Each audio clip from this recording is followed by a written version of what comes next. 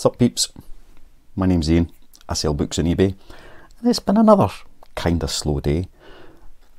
It's a slow time of year, we all know that, there's not a lot going out, but a couple of interesting sales, some that are a wee bit different to the usual, and otherwise a few bundles, which is what we would expect. So let's just have a look at what is sold. First we have 3 Peter May books, so $9.99 for the 3 of them. Just the usual paperback Peter Mays. And then we have another 3 paperbacks. This time it's Leslie Pierce.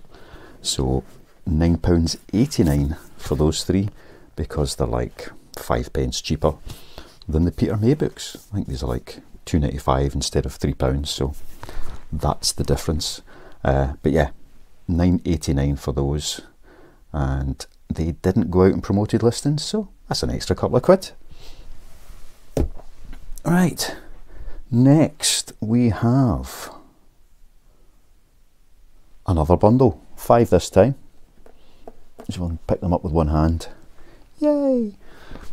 Susan Lewis this time. So we've got 5 Susan Lewis paperbacks.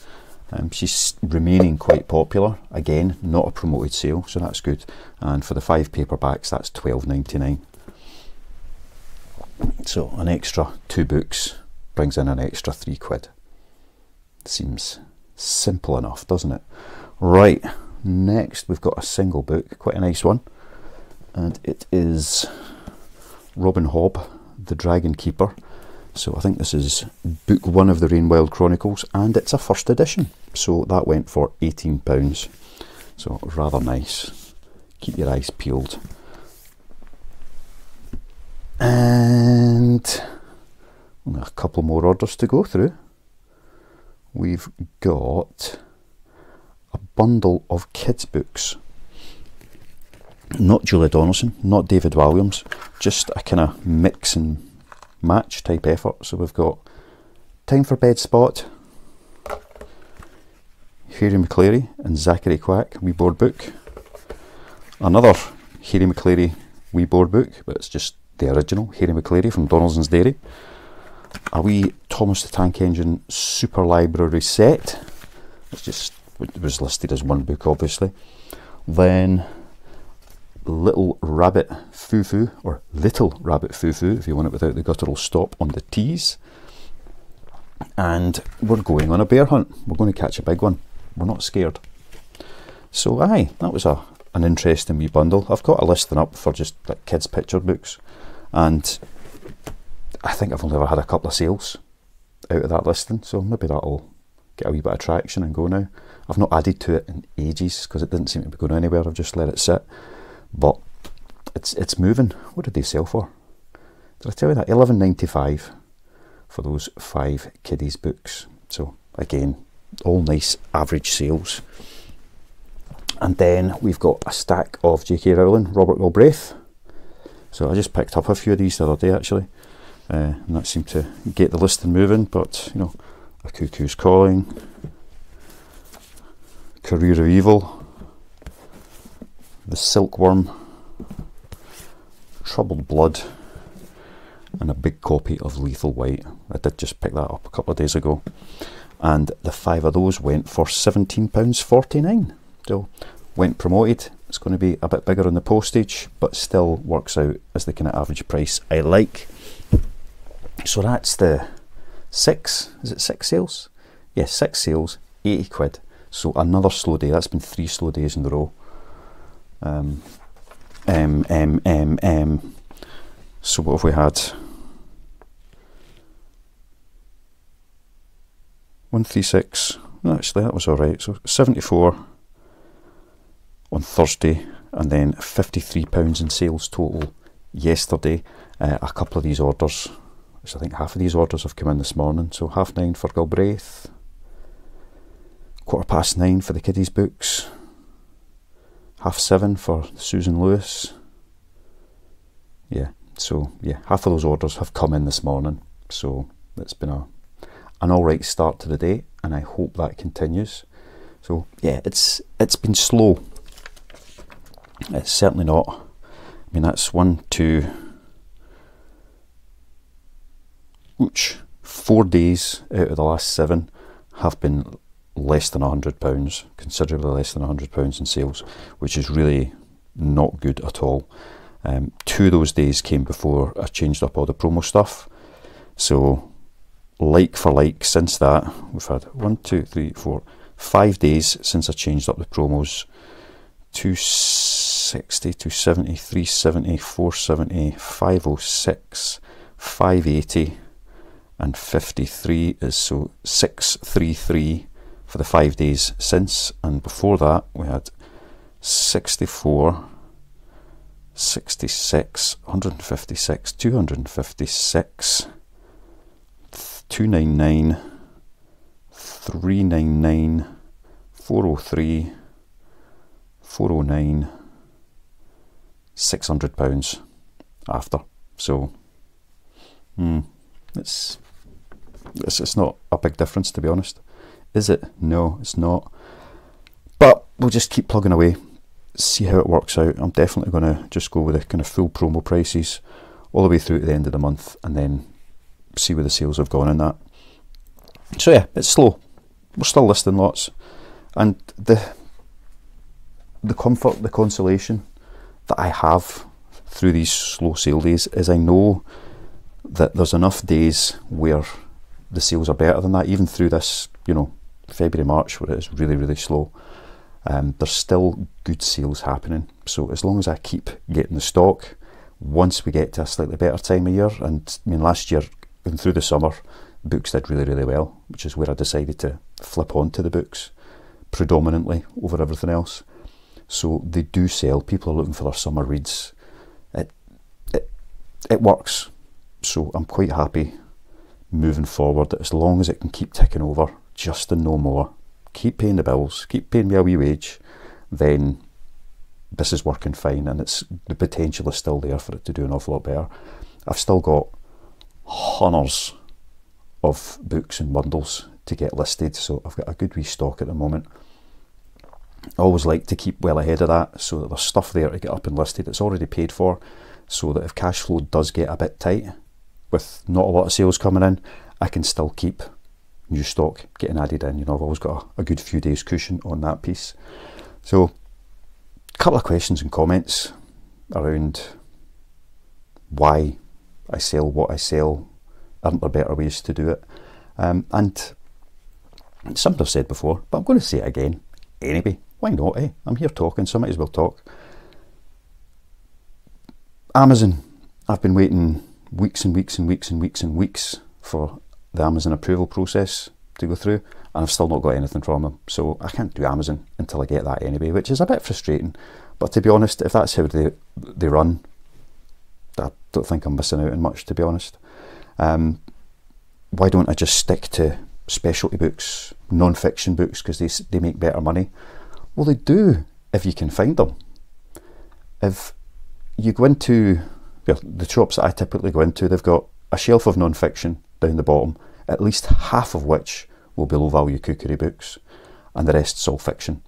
So to go around and pick up enough, you know, dig through all of those, if I went into every shop and found a couple of hardcover books that might make me a tenner in profit each, then I've got to be doing that every day for hours, every day, looking for those books, digging and searching and scanning and all the rest of it. With the fiction books, so yesterday I went in and picked up 245 books. May actually have been a few more than that or a few less, but 245 I think it was. It took me, from the time I left here, going to Royal Mail to drop off my parcels, going in, picking up all the books and getting back here, 1 hour and 7 minutes to pick up 280 books.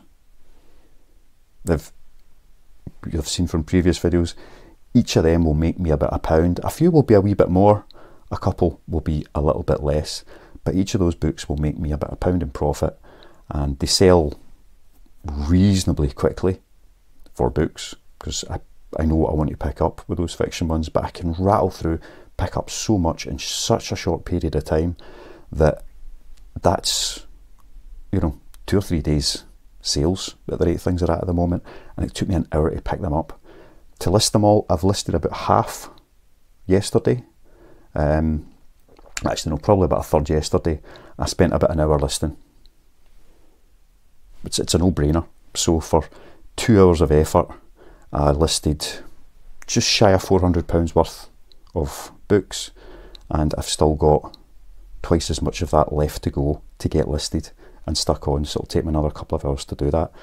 So talking about profitability, yes, it might be more profitable to go out and find a excuse me, we fly through down my throat there, a non-fiction book that can make me £10–20 profit, and I can sell it on Amazon, I can sell it on eBay, I can sell it whatever, but I might only find one, and it could take me hours to do it. So profitability, what I'm looking at is how much effort and time does this take me.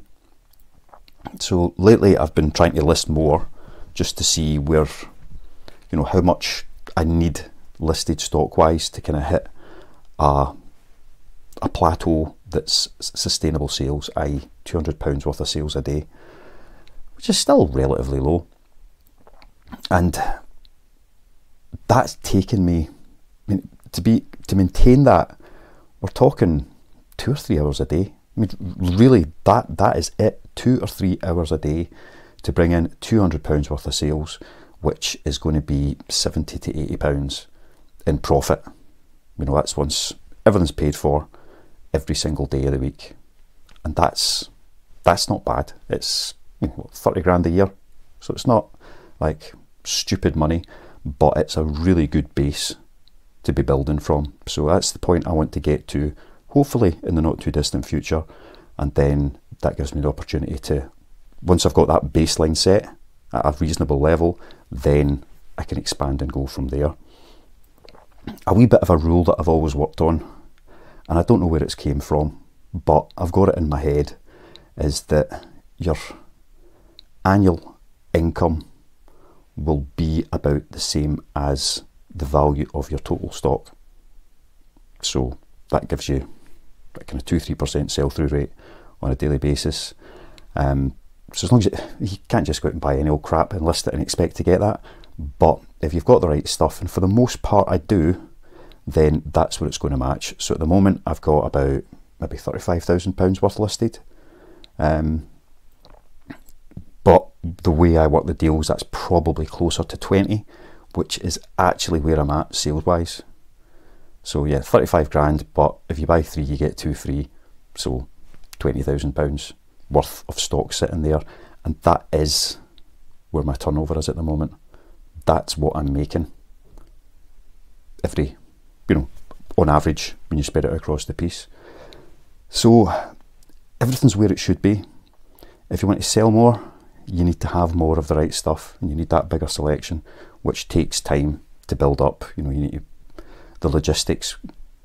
Not everyone can just go out, grab a big warehouse and fill it up as they go. You've got to do it in steps, which is working out okay for me at the moment. And non-fiction books that are worth more money, if I see them, I pick them up.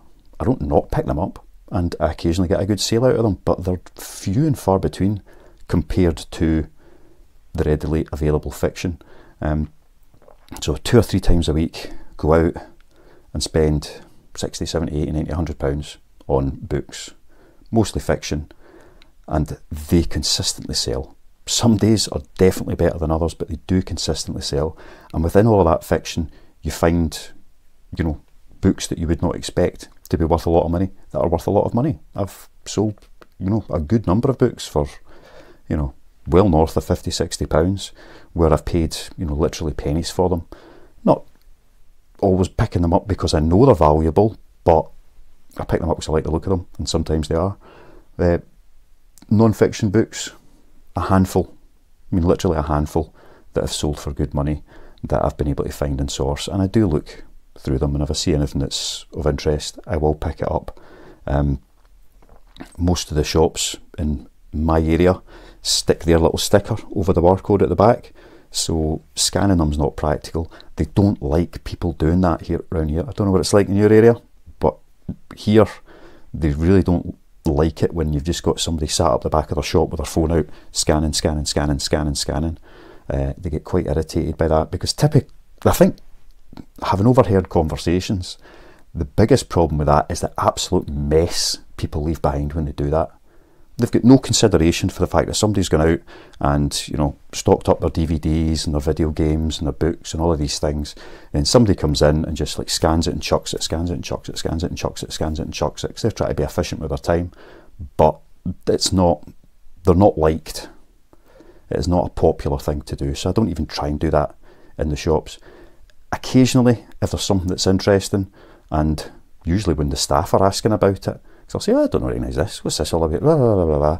I'll look it up with them there, and we'll both have a nosy at what it is, because it might be something that's worth them putting a price up on in the shop, but that's a handful of times I've bothered doing that. So I'm not going to sit and scan, not through Ziffit, not through eBay, not through anything like that.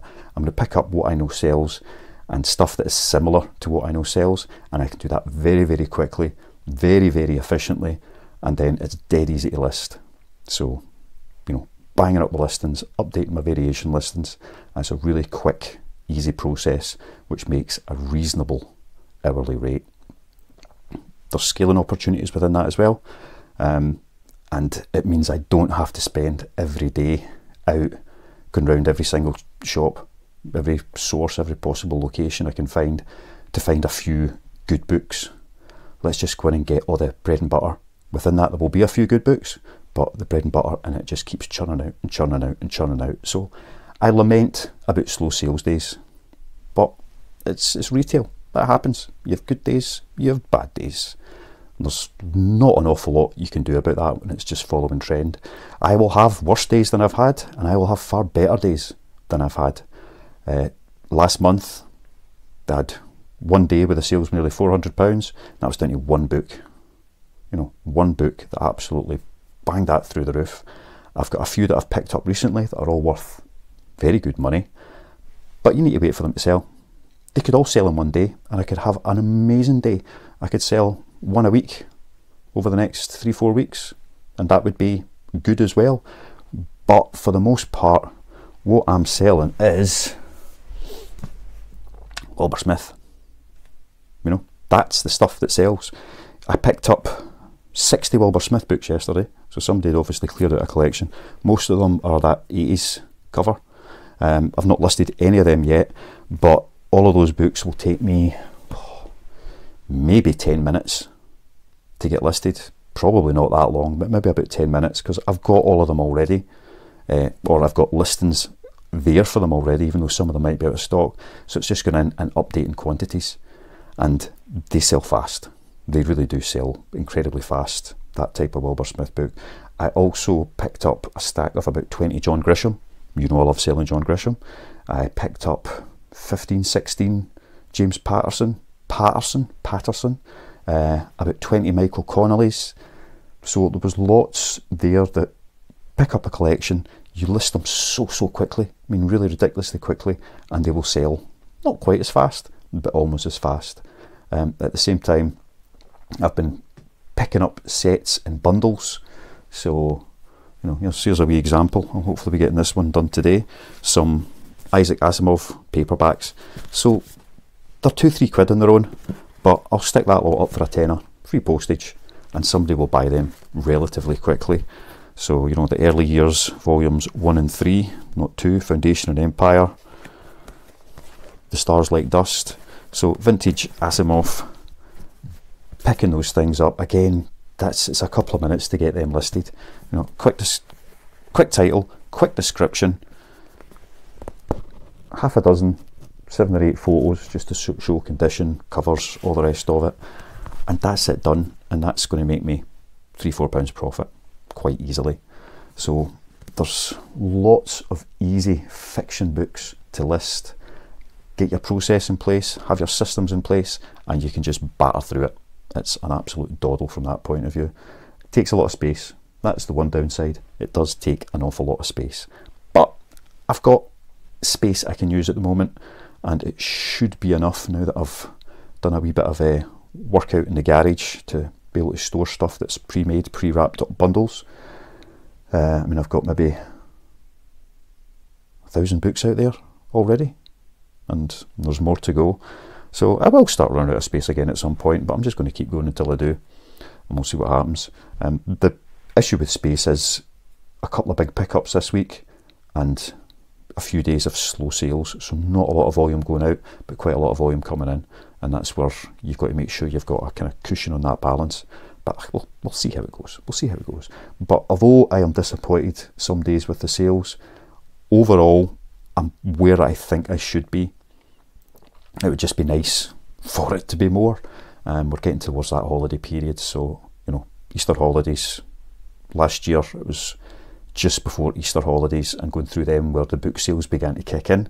So people are heading off for a week in the sun in spring, picking up a few reads there and then. You know, that's where all a lot of women's fiction, your James Patterson type things begin to move at that point. So keep grabbing them, keep selling them, and just keep seeing what's happening. But there's no real reason to fret. Things can be frustrating, but when you're getting frustrated by these things, when you're thinking, oh God, it's not happening, just widen your view. So have a look across the piece, go backwards, and see what that means going forwards. So 2 days in a row with a lot less than £100 in sales going in. If that is how it's going to be forever, then that's really annoying, and it means you need to go out and find another way to bring in income. But it doesn't mean you need to stop what you're doing, because if I'm only doing, I mean, like today, so that's 80 quid's worth of orders, so £25–30 in profit. It's going to take me 20 minutes. I'll spend longer doing this video than I will picking, packing, posting those books. And if that's all that's going out every day, I only need to go and do a pickup once a month. That'll keep me stocked up, you know, that's all I would need to do. So for making 25, 30, might actually a wee bit more than that, because the Robin Hobb book was a lot more profit in it. Doing that every day for half an hour's work, that's banging. You cannot complain. So yeah, we'll see what happens with it. Anyway, I think that's about enough. Oh no, you know those 2 books that I got yesterday, the blind date with the books that I bought out the charity shop and opened them up and we had a wee look at them. I read The Pale House Devil. What's it called again? A minute, I need to go and grab it. Yeah, The Pale House Devil by Richard Kadrey. So I mean, it's like 120 pages. I read half of it just before my dinner, and then I read half of it just after my dinner. It really was, you know, an hour and a half to read the whole book, if that. It was quite good, but there's always a but with these things, aren't there? I feel like it was missing something the whole way, so browsing back at it, and it's just a nice wee slightly gothic short story. And it really does, well, it's a novella, but it definitely feels like a short story. It's just 120 pages of dialogue. There's very little kind of colour around the whole thing. Does that make sense? Other than mentioning the odd splash of red blood, I don't think there's anything particularly descriptive in it, which is a bit weird. You know, it tells you one of the guys is like 6'4", and the other one's a foot shorter. But other than that, it's not a descriptive story. Let's say it was quite good. I quite enjoyed it. I read it all, and I battered through it quite quickly. But it feels like a script. It's a quick script that somebody wants to get turned into like a TV movie or a TV pilot or something. I don't know, it reads like there's probably a few books, a few stories he's written with the same characters, but it felt like a script. That's what it was, rather than it being, you know, particularly a story. And it may be a treatment that's put together and then the editors come in and help them pad it into something a little bit more. But yeah, but it was good. Don't be wrong, it's worth a read. I'll be perfectly honest, I don't think I would go into Amazon and spend a tenner on it, but if you see it in the shop for £1 or £2, yeah, pick it up and give it a go. I'll probably list it up at some point soon, maybe the start of the month, because it's a nice little book. It's a lovely condition and it looks nice. It's very pretty, very pretty. I like that cover, but I was expecting it to be like that, and it was, so that was no massive disappointment. I've got the other one that we opened up to read, This World Does Not Belong to Us, and it looks a bit more Sinestra, so yeah, I'm quite looking forward to that. And we'll see, its cover price is £12.99, but I think you can pick it up on Amazon for about £4 or £5, so that's something a wee bit different. And I'm looking forward to this one. I hope I'm not disappointed and it isn't just some sort of angst-ridden teen thing. So yeah, anyway, that was those two books. The Pale House Devil, it was good, but with it being such a short book, it was missing something. It could have been a much longer book and got you an awful lot more invested in the characters. As it stood, really couldn't care less about what happened to any of them as it went along. I was just reading it for the wee journey and that wee snippet. Anyway, I'm going to leave it there. I'm just blethering away for nonsense. The cat started yowling, so he must be stuck in the kitchen and either wants out or he wants in, or he wants, well, he obviously wants fed. It's a cat, they always want fed. And we'll leave it there. So see ya, love you, bye.